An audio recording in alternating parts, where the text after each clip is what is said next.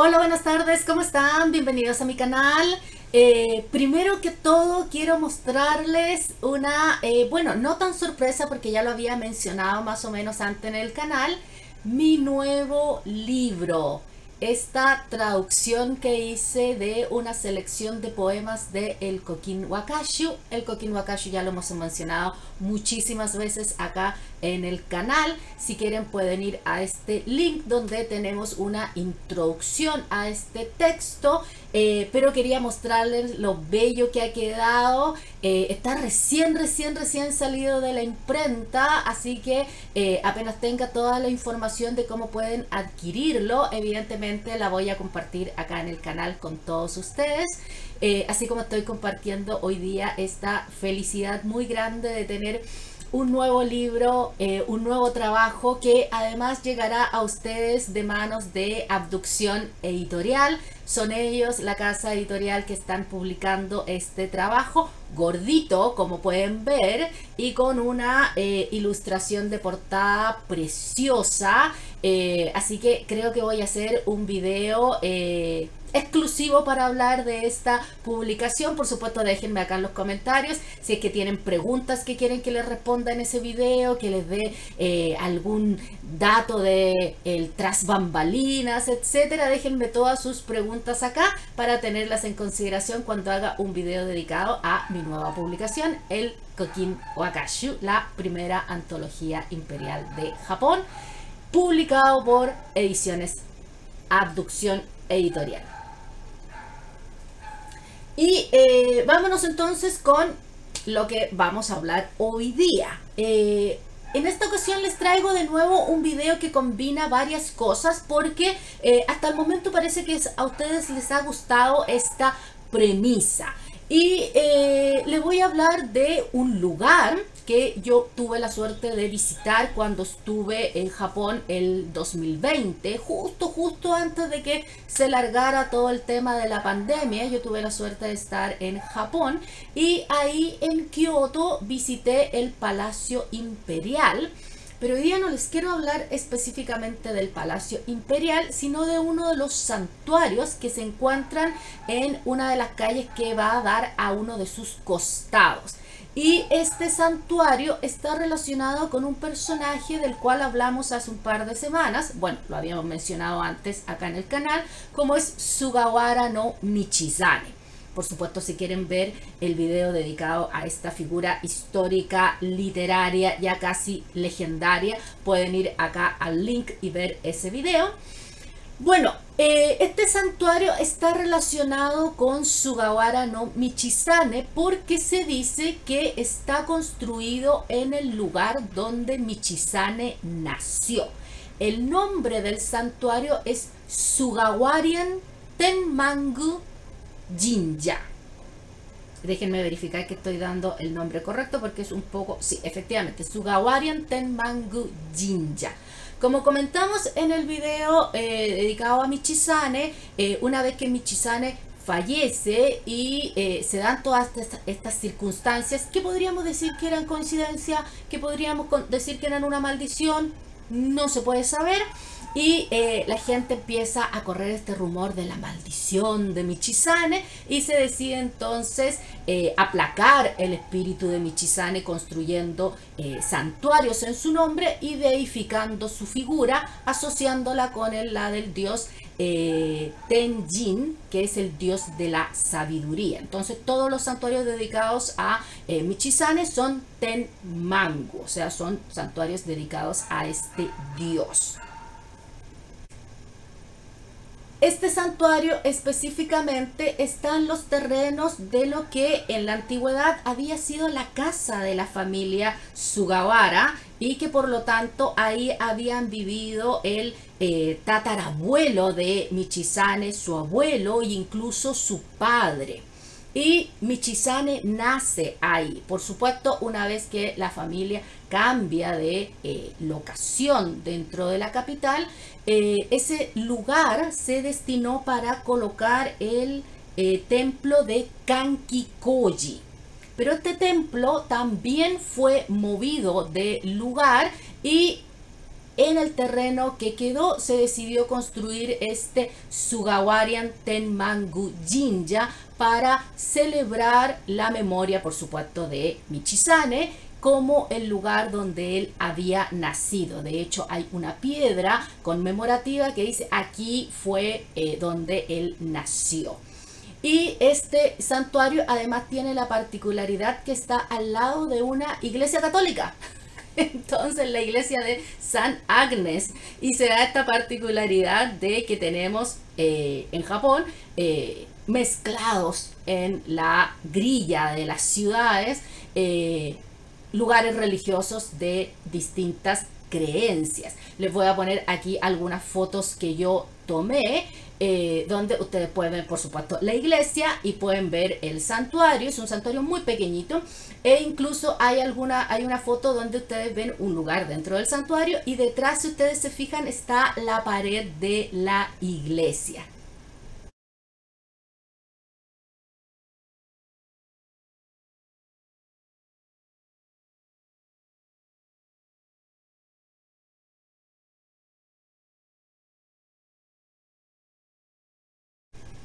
Como vieron, en las imágenes también salían estas estatuas o figuras de vaca o de vaca, podríamos decir, estas figuras vacunas.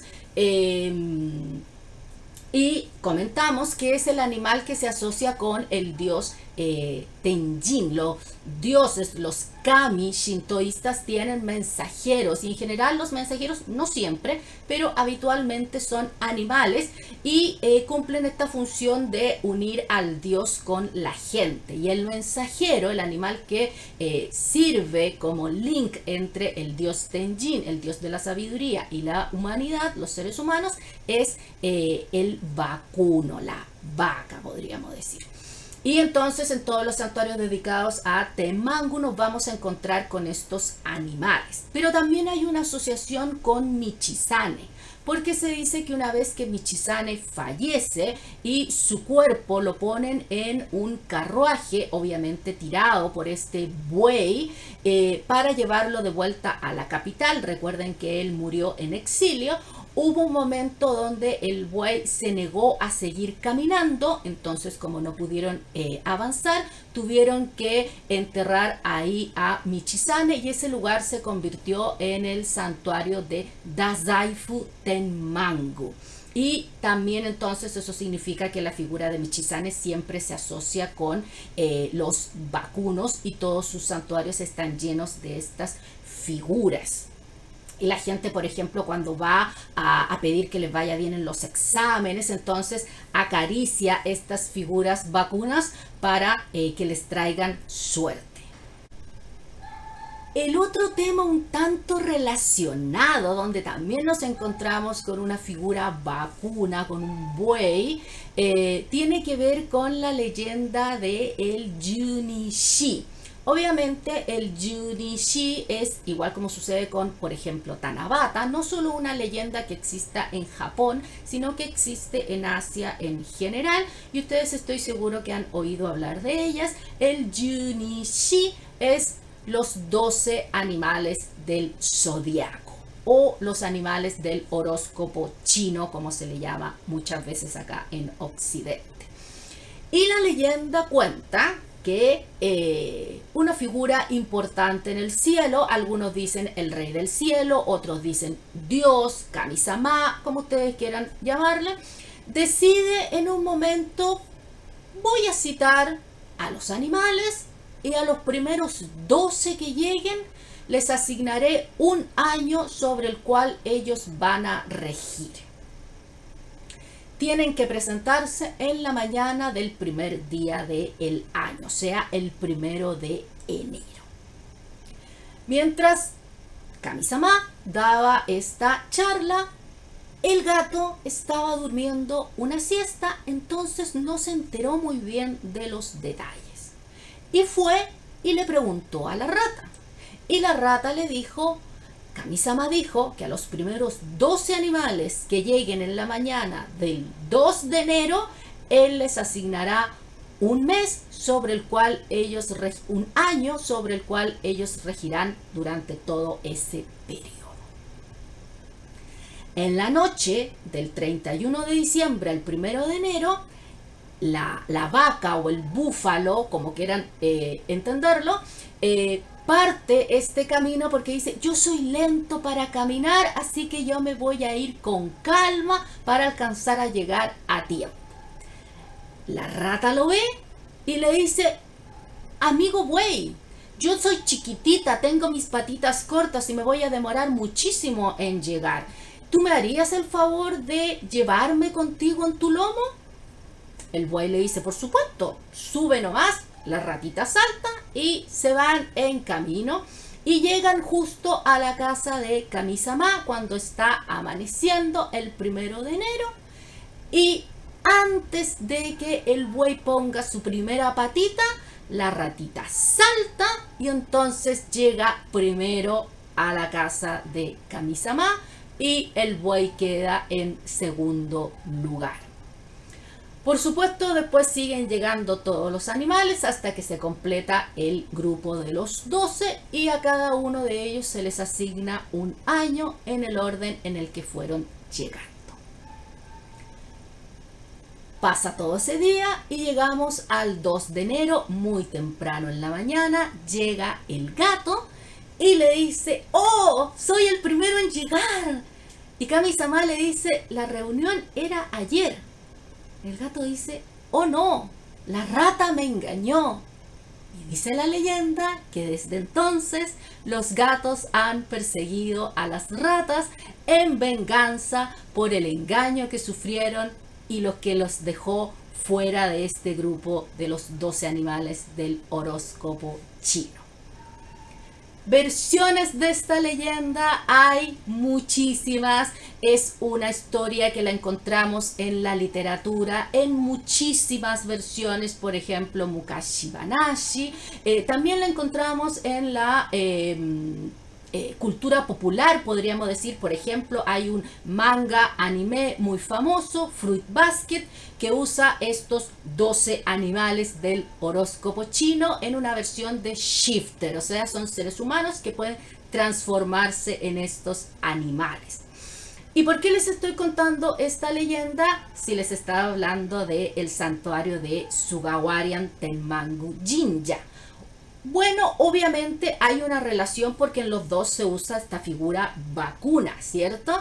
Pero además, cuando yo visité, en una de las paredes del santuario había una imagen que de verdad la encontré muy divertida y que después ellos incluso la ocupaban en estas tablillas votivas llamadas ema, que son unas tablillas de madera que uno compra en los santuarios, que traen un dibujo representativo del santuario y por detrás uno escribe un deseo que le quiere pedir al dios y después uno las amarra en el santuario. Entonces el dios va a leerlas y va a cumplir ese deseo. Y ahora les voy a dejar una foto para que vean este ema, porque la foto de la pared no se ve muy bien.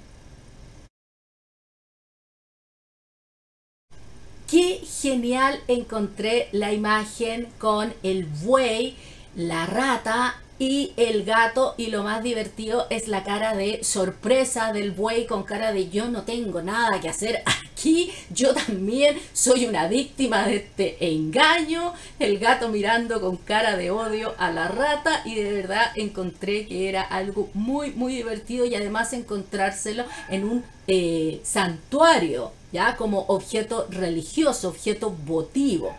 Así que espero que hayan disfrutado de, por una parte, la historia de este sitio, valga la redundancia, histórico relacionado con la figura muy legendaria de Sugawara no Michizane, el santuario Sugawarain Tenmangu jinja, que está al lado del Palacio Imperial en Kyoto, y que si ustedes viajan a Japón, por supuesto, lo pueden visitar, y que también hayan disfrutado de la leyenda del Juuni o los 12 animales del zodiaco y